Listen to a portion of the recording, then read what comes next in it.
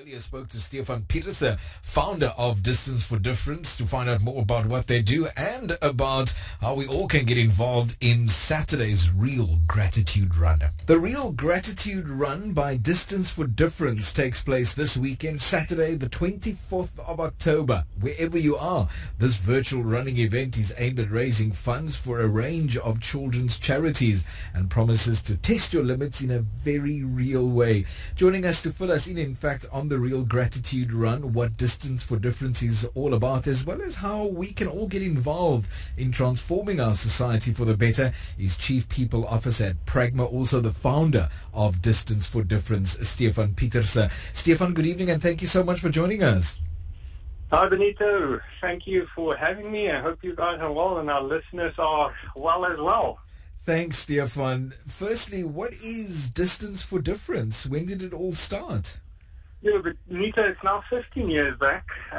We had that Asian tsunami in December 2004, and that just rocked me to the core. The devastation and homelessness and people that lost their lives. And I was in sunny South Africa. It was December, and I started to wonder what I can do to make a difference. Long story short, I started running. We created a fundraiser platform called Distance for Difference. It's now a non-profit organization. And during the last 15 years, we've raised and distributed more than almost 7.5 million rand now. So it's a bit crazy if you think of it. But still, it's a small amount in the bigger scheme of things. But we believe we've had the opportunity to make a significant difference in the lives of children, vulnerable children and children really in need. And these days we use the organization to mobilize athletes and cyclists, runners to create personal campaigns to raise funds, or we encourage them to take part in our two main fundraising events called the 500 Cycling Challenge as well as the Real Order Gratitude Run then. It's been a journey of tremendous growth, tremendous blessings, and I think we'll probably talk about the last year and how that affected all of us, and it had a major impact on us as well. No doubt. But just before we get there, Stefan, just firstly, why is it important for Distance for Difference to be involved with this range of children's charities? And are you able to highlight the different children's charities that you are supporting?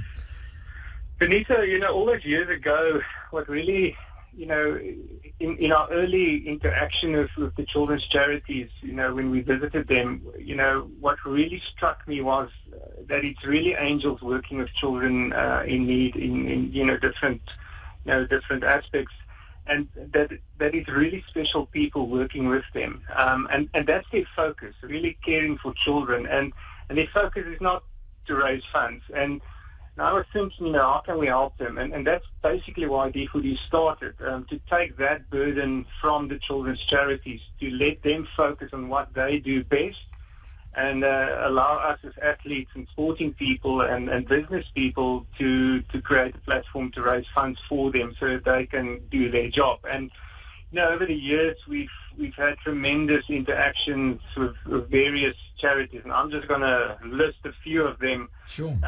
Kingdom Kids, Victory Angels Educare, Little Fighters Cancer Trust, Sylvia's Foster Home, Chadoka Foster Home, the Living Hope Foundation, the Imibala Trust, the Spirit Foundation, the Help Organization, Ubuntu House, Yarden Enrichment Center, Hager's Choice, Esther van Zyl Foster Care, Kingdom Kids, Patch Helderberg, Little Angels, the Ark, the list goes on and continues. And with some of these, we've had a very long, relationship that now spans more than, a decade. And it's humbling. It is tear-jerking at times to hear of their needs and to see these children, but also so rewarding to experience the gratitude, the love, the thankfulness, the sparkle in the eyes of these children when our little effort has made a difference. And then along comes COVID-19 and turns the entire world upside down. What sort of impact did it have on the charities and also the work that you do at D4D? Yeah, I think a relevant and very good question, Benito. It definitely had a severe impact. If I take the charities, firstly, one of the ladies that we support, Esther van Zyl Foster Care, comes to mind. She looks after two beautiful children called Zanelle and Zoe. And you know what the beauty is of working with some of these organizations and women, caring for these children, is they don't sit still and do nothing. Esther, for example, ran a tuck shop at a local school, and obviously with lockdown, the school closed down, the tuck shop closed down. So she had absolutely no income during the 4, 5, 6 months that we were under harder lockdown. And that's where D4D came in, and we literally carried her with the funds that we had available.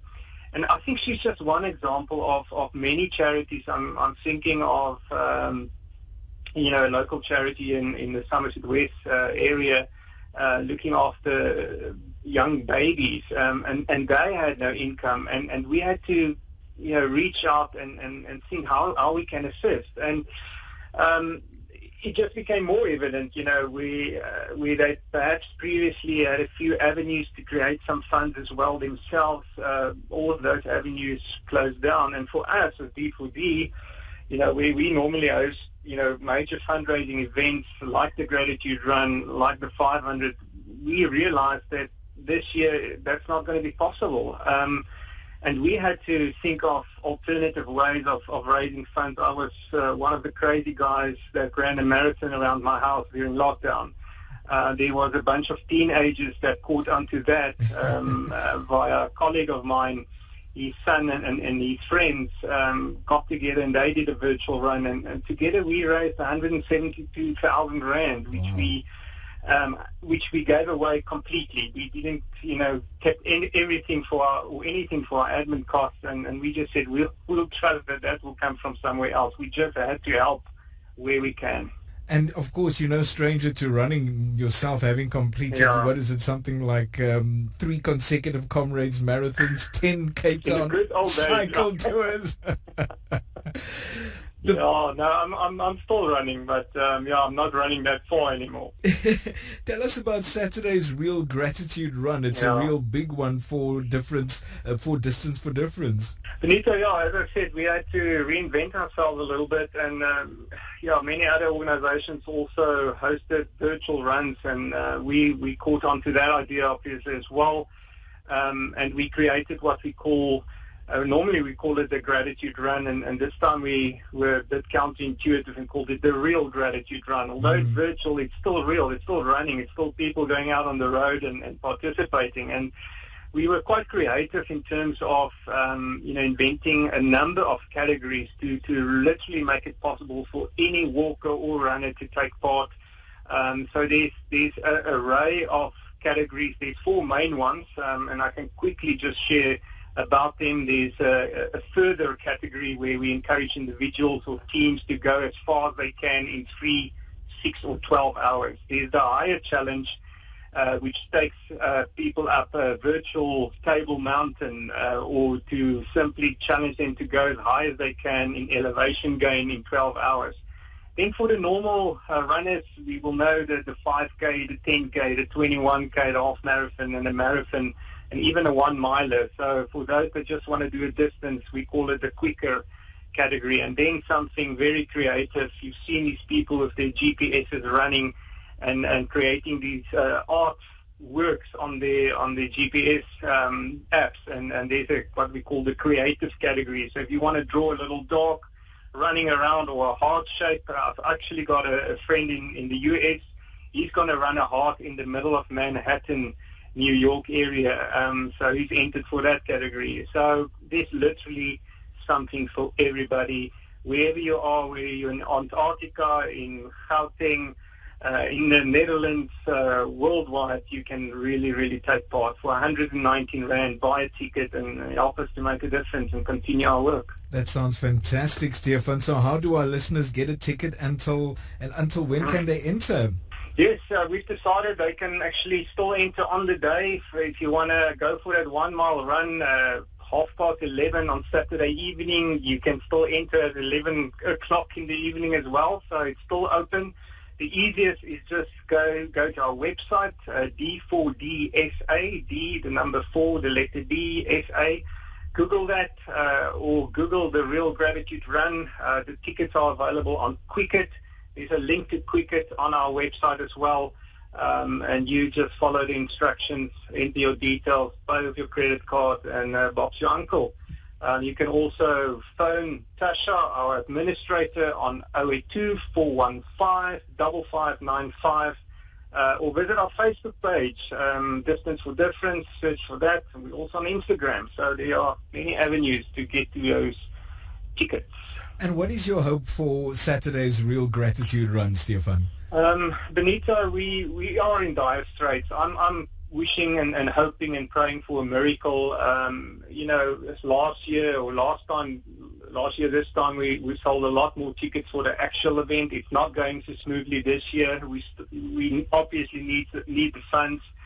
But I want to get back to, this year and what we've all gone through. And, I'm the first to admit that people and myself are also struggling with emotional well-being, with financial challenges, with so many things that go through our minds. But if I take a step back and I think about the situation that I'm in, there's something all of us can be grateful for. And that's where the name, the Gratitude Run, comes from. And I want to encourage our listeners, all of you out there that can make a difference and can contribute. Even if you don't want to take part and just make a donation, you can do that as well on the site. But think about what you can be thankful for and see whether you can save 119 Rand to contribute and to make a difference. And let's buy a ticket and let's wear, our colors are red and white. And I'm encouraging everybody, wear a red T-shirt. Even if a red overall is all that you have, you can partake in that as well. But help us to continue to make a difference in the lives of SA's vulnerable children. And as I said, we need a miracle, and we're trusting the Lord for one in this case. Lastly, Stefan, what are your future dreams for D4D? It's just to continue. If I think about what's happening in our country, and there's such a lot of unhappiness and discourse and people not working together and money being wasted, I think we're just wishing for a platform to continue to highlight the plight of children in need, and to be able to manage the funds that we've raised over the years. And as I said, about 7.5 million Rand, 90% of that goes directly to our beneficiaries, to children in need. And there's not many charity fundraising organizations that can say that. Our running costs, operating costs are extremely low, and we want to continue that work, fighting for the plight of children and really making sure that they've got something to smile about and that there's a bit of a future secured for them. Take part in Saturday's Real Gratitude Run by Distance for Difference. Is taking place this Saturday, the 24th of October. Get your tickets via d4dsa.co.za. Stefan Petersen, Chief People Officer at Pragma and the founder of Distance for Difference. Appreciate your time, Stefan. Thank you for joining us, and all the best for Saturday. I appreciate the opportunity, and thank you. Thank you for the work that you guys are doing, for promoting organizations like ourselves, for promoting and speaking for those that can't. Thank you.